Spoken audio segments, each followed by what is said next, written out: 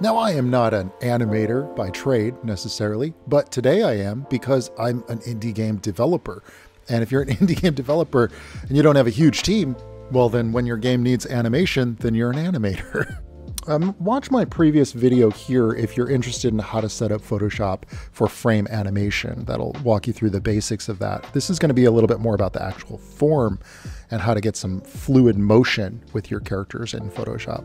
Now you'll notice that I have each of these frames set up to correspond to one of the layers that I have, and then all the other layers are invisible. So what we do is we go down to probably like say the first frame, and I already have that sort of that keyframe image of what I know it's going to look like, but I'm going to start with just the stick figure fluid motion of one of these sets of limbs. So for instance, I would do both of the arms at the same time, or in this case, I'm starting with the legs, and I will go to the next frame, and then I sort of onion skin this stick figure over the previous frame. And then I go to the next layer up, and then I set that previous layer, the one below it, to maybe like a lighter opacity, or sometimes I don't even need to do that. I just kind of, because I'm just doing like the stick figure thumbnail of the motion. And when you're doing something like this, you want to move incrementally. If a line moves a great distance between frames, that means it's going to actually move very fast when it's played back. But if there's very subtle difference between frames, it'll move very slowly.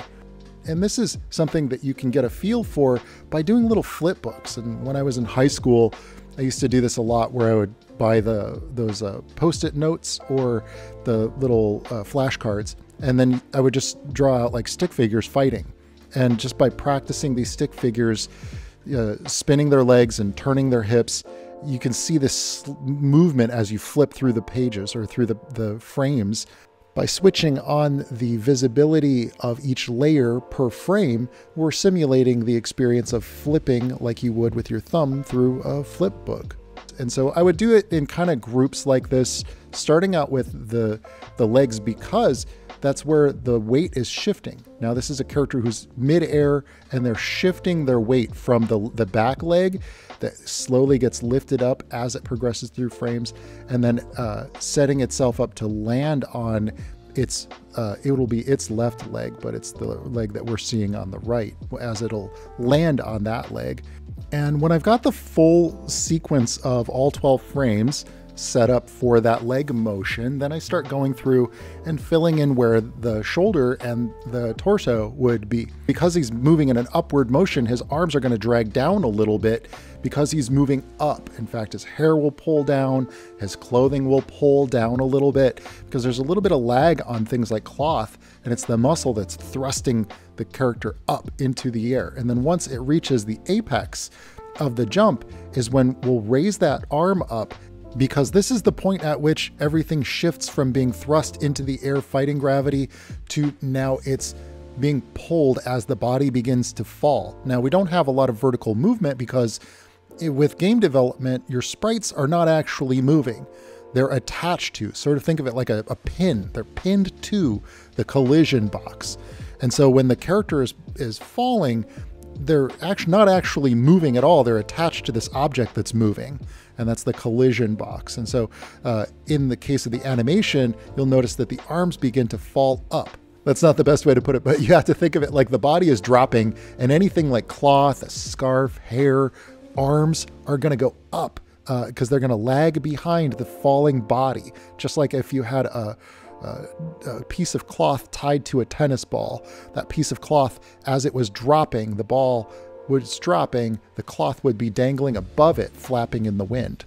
And so that's what I'm trying to simulate. And you'll notice how after, I make a few significant changes to the stick man that I've got going on here, I start to just kind of go back and play through it. Like, is this getting a fluid motion? When it's a stick figure, that's the time to figure out, do I need to really jut that leg out a little bit more? Or are the arms falling before the legs start falling? Like notice that his arms flap way out once he's really at the apex of that. I might even need to cut some frames. I might decide, it's going too slow. I need to make it go faster. So I might cut frames, because fewer frames means it's going to be more punchy. It's going to move faster. And then now that I've got my motion in place, my stick figure kind of works. I know that this is going to be a fluid motion. It looks like I'm just up to about what, 8 or 9 frames. But I decided that I wanted to add the falling aspect, which is it's kind of a separate animation in the engine that I'm using. Generally, it's broken apart into 2 animations. There's the jumping, and then there's the falling. These are 2 separate animations, but they need to fluidly work together. And of course, the player can interrupt any of this at any time to do an attack, which jumps to the attack animation. You can do in-betweens, but regardless, I decided to add more frames, and then I started with the cloth from his scarf just dangling above him. Now, if you're trying to keep your animation simple, don't do that. Don't have hanging cloth. Because if it's wrong, people are going to really notice it, or if it's too stiff or anything like that. So it really helps if it's small. And it helps if your character is also kind of small, because otherwise you need a lot more frames of animation. The bigger your character is, the more frames of animation you need. And we've got some pretty big characters in this game. So ultimately, that's why we have to do a combination of both hand-drawn and spine animation. But you can see how as the player jumps, or as the character leaps into the air, you'll see this the movement of the moment where it reaches the apex is when the cloth begins to flip from being pulled down to now it's being flapping above the character's head. And the same thing will have to happen with hair. The same thing will have to happen if he's holding something, like if you've got a character that's like holding something like that would be flapping in the wind that's lightweight.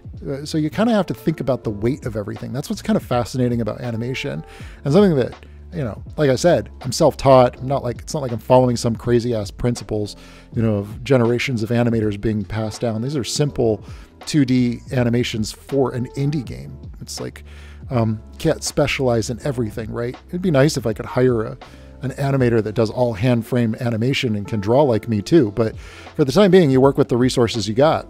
And I think a lot of you folks out there that are following my channel, you're do-it-yourself types as well, and very resourceful. You have to be if you're going to make, indie games on a shoestring budget, or if you don't have millions of dollars to just, throw at other people to do the job for you. But you do your best with what you got. In this case, so the next step that I do is I'll start filling in flats, like the solid colors, and it really helps a lot that the character is kind of simple for these frame by frame animations. You notice I'll do one part at a time. Right now I'm filling in the scarf there, and the scarf throughout the whole frame progression. Now I'm switching over to filling in the pants, and I may not get it right, I may not get it perfect, but I'm using that stick figure as my framework for the movement. And that also, every frame sort of helps me remind me, like, oh, okay, so this is the part where the pants kind of get a little bit bigger because they're getting inflated with air as he's beginning his descent, And this is the point at which his other leg is kind of dropping below his front leg, And this is also the position of the belt. And we're beginning, you'll see as I play it back, we're beginning to start to see the character forming throughout all of these frames. And of course, keep in mind, if you go crazy detailed with these, man, you got a lot of work ahead of you, because you got to do the flats, and then you got to go in with multiple layers of detailing to make sure that your detailing is animating correctly with the flow of the character. There's like going to be a lot of the work that goes into this game and into these animations that most people will never see unless they're watching it in slow motion. And as I'm getting lost in every frame, I'm like drawing the character multiple times here, and my stick figures act as my framework for the pose and the momentum. And even as I go in and start to add my line art and try to keep the same thickness of the line art. And by the way, you do not want to be trying to figure out your character design while you're doing this. No, you do not. Because if you change your character design, you got to redraw every one of those frames. That's the downside of doing frame by frame animation, and why a lot of indie games will just do puppet animation, because they can just swap out art assets on the fly using the same skeleton, the same animation. You do the animation once with these bones, and then you can swap out the head or the legs or the pants or the gear. But puppet animation, like spine animation, can sometimes look a little too mechanical, and some people really don't like that look. But maybe I'll do a video about puppet spine animation later. So I use the liquefy tool on the hair here so that I can flap it up so that it looks like it's beginning to fall. And the liquefy tool is actually really useful for distorting your shapes with this frame-by-frame animation technique, specifically with Photoshop. And people who watch my channel already know how to use the liquefy tool. I only talk about it like all the time, man. So now it's probably like an hour in, and I'm starting to reach the point where I know what my frames look like, and now it's about just drawing in the character in that new pose for each one of these frames. So you'll see me kind of zipping through the frames, and then I'll go back and I'll just hit play on that and test it. Like, oh, maybe am I making the pants look big enough? I think at one point I realized, the pants don't look big enough. And you got to watch that movement, because if you suddenly make the pants really big in one frame and it's not consistent with the character design or with the movement of the previous frames, then it looks really awkward and out of place. And you might even at this point decide if you wanted to add another frame in between, if it feels like your frames are not fluid. I keep a very tight ship on my process, as you can tell. It's very, very methodical with my process here. So much of my relationship with art and with creating art assets for games is this iterative process. I start with a blob and then I sculpt it. Throw something out. You just get something out there. So at least you beat the white bull. At least you're not afraid. And then you look at what it is and where you're at with it. And then you evaluate. Can I make that better? Can I improve that? And usually the answer is yes. And that's a wonderful, beautiful thing. You guys know me on my channel. I always talk about that. Just throw yourself kind of, down the mountain and you figure out how to ski on the way down. I don't want to go through 2 years of training before I just in animation before I get to make my game. It's like, if I have to redraw this animation later, or hire somebody later, then so be it. But at least I will have something that I can learn from and evaluate and do I can look at it and go, oh, well, my animation with characters maybe isn't as strong, and maybe I should do a couple of little tutorials and lessons and I can identify where the problem is if I have some example of where I'm at, a barometer to know what might have worked and what might not have worked. And then you can identify those things and improve them. And man, those of you out there that have tried to do maybe direct an animated film or make an indie game or something, you know what I'm talking about. You got to wear a lot of hats. You got to do a lot of things.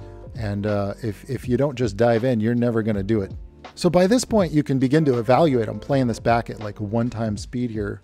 And a lot more of the character details are falling into place, and you can kind of see a little bit of lag on the scarf. I wanted that to feel like it's got some weight, so it covers up a little bit more of his face while he's jumping. And then at the apex, it's still kind of up over his face. And then as he's falling, it will almost cover a lot of his face except for just his eyes, you see there, and then start to fill in like, oh, well, this is like free falling. There's a moment at which his feet are shifting the weight, and he's anticipating landing on his other leg. Also, to evaluate it, I added the movement, the vertical movement to the character, knowing very well I'll have to just move that back. And as you progress through this and you get to hour 2 or hour 3 of working on it, I think it was about 3 hours to do this animation. And once you get to that point, it's like, okay, so now it's time to just start making sure that there's cool little details in there and that the details are fairly consistent across all the frames. Make sure your colors are consistent across all the frames. Make sure that when you get to that apex, the hair or cloth or anything that might dangle above him is up there along the top. And then, you'll see me starting to do the playback, and then making sure that shadows are like the last thing I do, details or shadows, to make sure that they're consistent across all the frames. And there you have it. It took, like I said, about 3.5, maybe 4 hours to do this animation. And I think it's pretty good. I think it's pretty, solid. I mean, I still have to do the version where he's holding the pillar, but here's how it looks in game.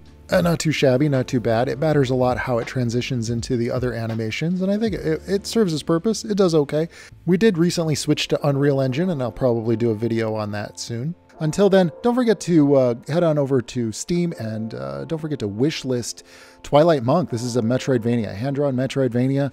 Lots of cool art, lots of story. If you'd like to read the story of Twilight Monk to catch up on the characters, the game is a sequel to the novels, and there are two 50,000-word novels over on Amazon. You can get those in paperback or ebook if you have a Kindle subscription. It's totally free. There's also an art book, and you can check that out as well. If you'd like to know more about drawing, just digital art in general, or making art for games, you can check out my free digital artist starter kit, as well as some of my more advanced tutorials over there on my Gumroad channel. And of course, I'm here every Friday, so don't forget to leave your comments and questions below. However, I only read comments from subscribers, so don't forget to subscribe, and I will see you guys in the next video. All right, ciao.